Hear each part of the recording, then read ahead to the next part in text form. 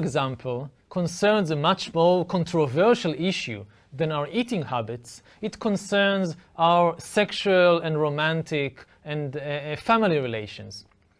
What kind of family relations and sexual habits did our ancestors have 40 and 50 and 60,000 years ago? The world of people who lived 20,000 or 40,000 years ago is that it was not a single world or a unified world, but rather many different worlds. The most notable characteristic of hunter-gatherer societies is how different they are one from the other. People often imagine as if all hunter-gatherer societies have exactly the same basic social structure, the same beliefs, the same religions, the same values and norms. But this is a complete mistake. There is and was an amazing variety of social patterns, beliefs, values and norms among different groups of hunter-gatherers.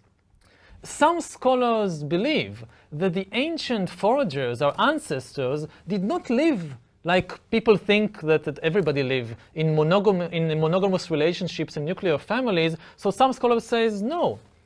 Back in those days, 40, 50,000 years ago, people lived in communes and not in monogamous nuclear families. What does it mean that they lived in communes?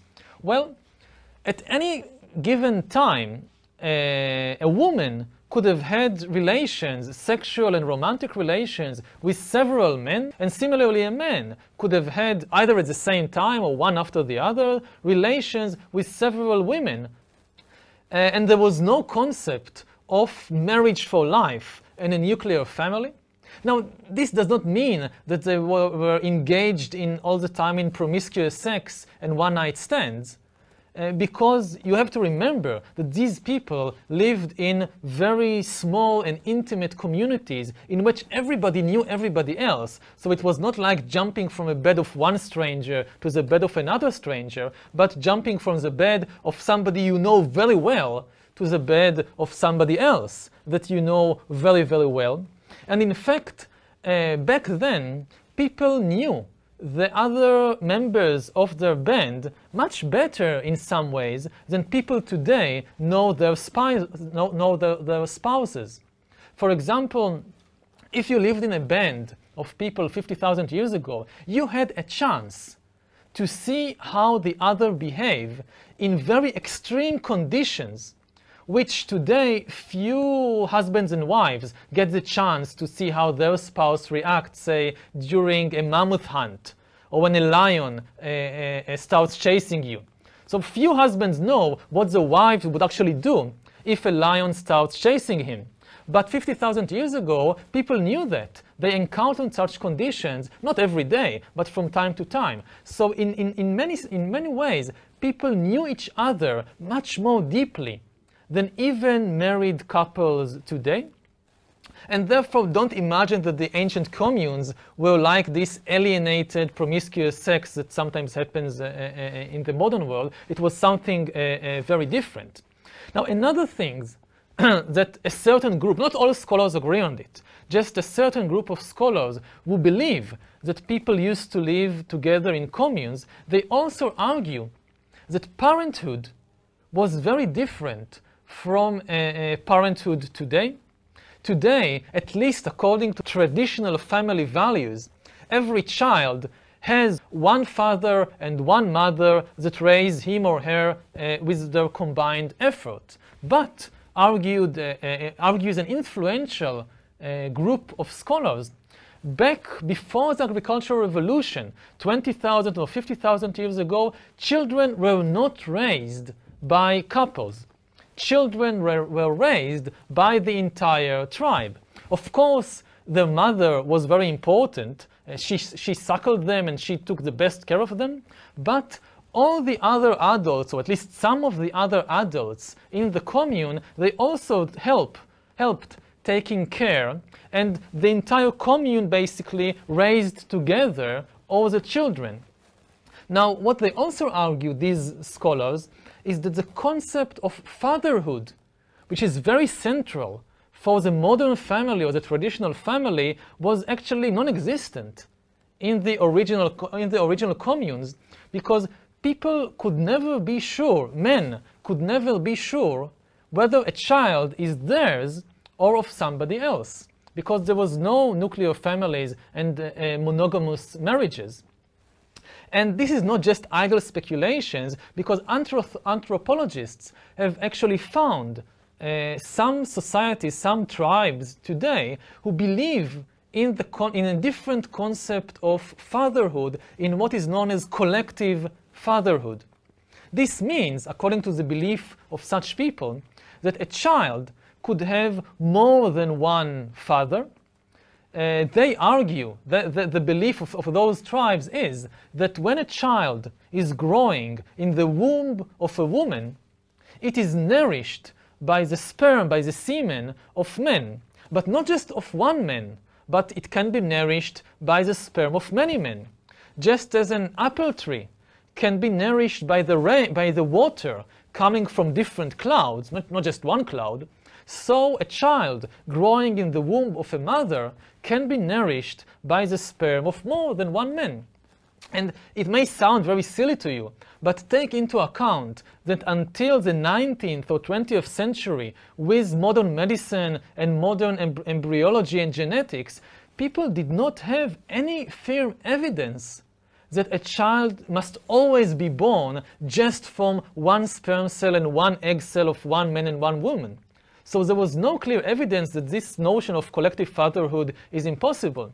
And women who lived back then in such societies that believed in collective fatherhood, when a woman was pregnant, she took care, if she was a good mother, to have sex during her pregnancy, not just with one man, but to have sex with many men, so that the child that is growing in her womb would receive good qualities from all kinds of men, not just from the best hunter, but also from the man who is best in communicating with the spirits, and from the man who is best in producing knives and spear points, and from the man who is the best lover. Why not have my child have the qualities of all these men? Why just one man? So according to one school of thought, it's important to realize it's not all scientists who believe this theory, it's just one school of thought. People tens of thousands of years ago, they were used to living in communes, not in nuclear families. And they were used to raising children together, the entire commune together, and not just by a pair of parents, a mother and a father. And according to this idea, people are naturally inclined to live in communes and to practice collective parenthood or collective fatherhood. And if this is true, say this school of evolutionary psychologists, then many of the problems which we experience today in our romantic and sexual and family lives are the result of a mismatch between our biological program and the actual conditions of our life today. We are programmed, have been programmed tens of thousands of years ago to live in these communes, and yet now everybody expects us to live in a nuclear family, just two parents raising the children together. And argue these scholars, all the problems of high rates of divorce, of infidelity between couples, of all kinds of psychological difficulties and traumas of children, they are all the result of the fact that we are forcing ourselves to live in ways which are simply incompatible with our biological program. Now, as I said, this is not the truth. It is just a theory about humankind and about history and about the way that people tens of thousands of years ago lived. Many scholars vehemently reject everything I said in the last few minutes. They vehemently reject this entire idea, fantasy of an original commune and collective fatherhood and things like that. They insist that the nuclear family and monogamy were an integral part of sapiens society tens of thousands of years ago, yes, they argue the bands of hunter-gatherers 40,000 years ago, they were more communal than the way that we live today. But even those bands, despite all the cooperation and all the shared food and shared effort, even they were composed of these basic cells of a nuclear family composed of two parents raising their children together, perhaps with some help from the neighbors, but with the parents playing the main role. So this is a huge argument, this argument about our sexuality, our family relations, our parental system. In order to resolve the argument, the controversy between those who believe in the primordial commune and those who believe that even tens of thousands of years ago, humans and sapiens lived in nuclear families and raised children, just two parents raising their children. In order to resolve this controversy, we need to know something. We need to have some hard evidence about how our ancestors tens of thousands of years ago actually lived. Unfortunately, there is few certainties regarding the living conditions of our forager ancestors. There is little evidence, and much of this very interesting debate between the ancient commune school and the eternal monogamy school is based on very flimsy evidence. There is no written records from 40,000 years ago telling us how people lived and how families and communities looked like and whether they knew about fathers or they didn't know about fathers. The archaeological record there is some archaeological record, but the archaeological record consists mainly of some fossilized bones and stone tools, and this is hardly enough to reconstruct the rich life of people 20,000 or 40,000 years ago. Apart from the stone tools, we also have at our disposal some genetic evidence. We can learn all kinds of things about our ancestors and the ways that they lived by examining the genes in our bodies today, because these genes came to us from our ancestors. The last main source of information we have in order to understand the lives of the ancient hunter-gatherers is direct observation of modern hunter-gatherers who survived in places such as Australia or the Kalahari Desert until recent times, and in some places until even this day. This is a very important source of information because we can observe the hunter-gatherer way of life directly, but it is also quite problematic because it's dangerous to assume that people who lived 40,000 years ago in, say, China or India lived in the same way as hunter-gatherers today live in the Kalahari Desert or in the Australian desert.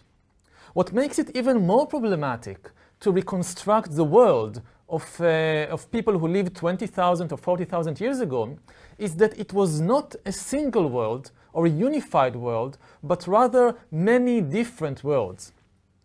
The most notable characteristic of hunter-gatherer societies is how different they are one from the other.